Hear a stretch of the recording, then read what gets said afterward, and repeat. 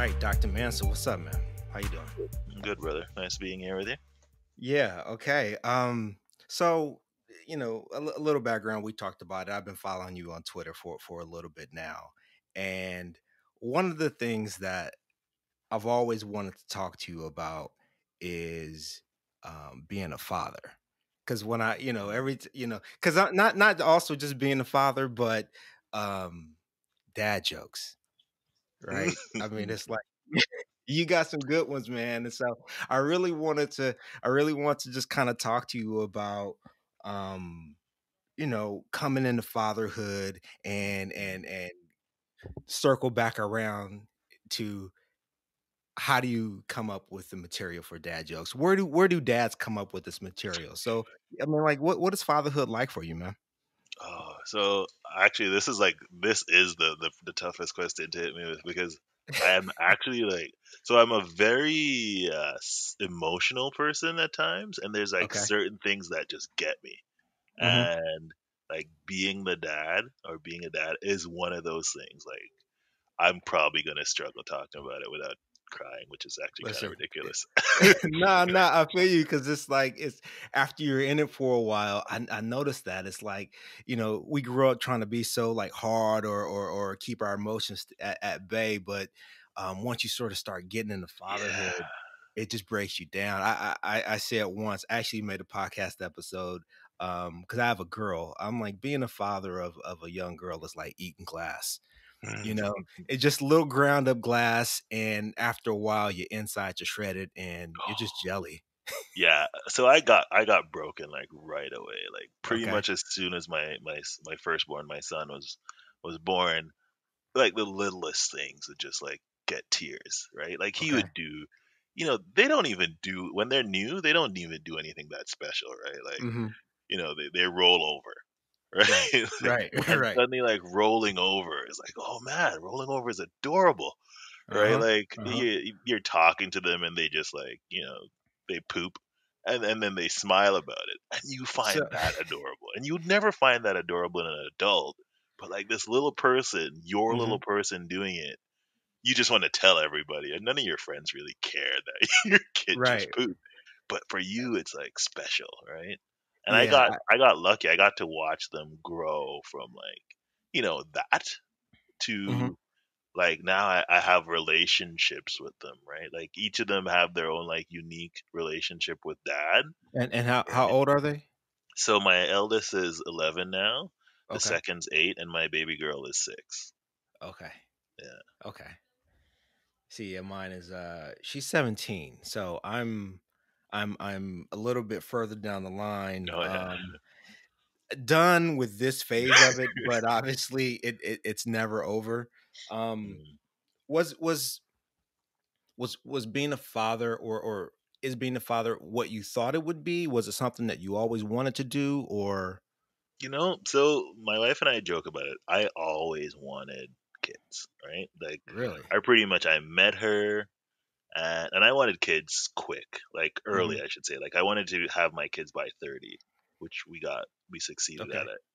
And as soon as we met, like within 3 months, I'm like hitting her up with like, so what do you think of this baby name? And we weren't like talking, let's make a baby now, Right. right? Like, but we were like already that conversation was there. Like, how many kids?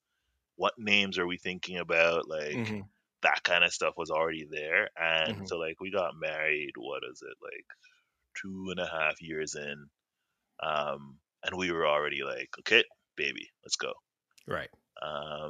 And yeah, like we had our first, and it was everything it was more than I thought it would have been. Like I knew I was looking forward to it, Hmm. but like I think I tell my guy friends like you're never prepared, and Never. assuming like you're a good guy, right? Like some guys are Yeah. kind of Yeah. just bad dads, but like Yeah. you're never prepared for how like this new person Hmm. shifts your focus. Like I was a Right. bouncer at the time, and like Okay. almost right after my baby was born, like this is when I was in university as a bouncer. Like right after my baby was born, I'm like, you know what, I quit. And Hmm. the reason I told them I quit is like I'm a dad. Like I can't afford to take these risks Right. anymore, right? Like I can't Right. get in a fight with somebody who's too drunk because like what if I get hurt? Like I am that person You're for responsible for yeah, someone and I else. changed like university behavior, right? Like you're in university, you drink, Mhm. you smoke weed, Sure. um, and like almost immediately all of that quit Mhm. because I couldn't. Like I had to be 100% because, and it was even the reasoning looking back at it was kind of ridiculous because I was like, what if he gets up in the middle of the night and he starts to cry too much and we need Right. to take him to the hospital? I was young, right? That doesn't make Right. sense. So I'm like, Well, I gotta be 100% just in case. well, you're trying to be visual in a situation that you have no experience, Yeah. about. Then they always say that about like the first one, right? It's like parents always like go extra hard and try to do everything right for the first one, By the and third one, you're then like, you're fine. yeah, whatever. And it's like I only have the one, so it's like you three times deeper than than where I am. Um, but one of the things I wanted to ask, because everyone, I shouldn't say everyone, but most people love their kids. I call it the programming, right? You Mm, can't really get around it. And mm, that's a good thing, right? It's like where we kill them or neglect them, and that's not good for anybody, right? Or not yeah, good for us because we were once in that position. yeah. But what was the hard part about like being a father? What was the thing that really forced you to make some hard decisions? Because obviously from being a bouncer you can just go in and quit because you didn't really care about that, right? It Mm. was like it was a job, you were working for someone else, that was someone else's interest. But what was the hard part about being a I father? can't even say it was I had much like these kids. I've been really blessed in that way. Like I've had not I won't say the word perfect, but like I've had Hmm. amazing kids. Like they've Hmm. made parenting like a walk in the park for the most part.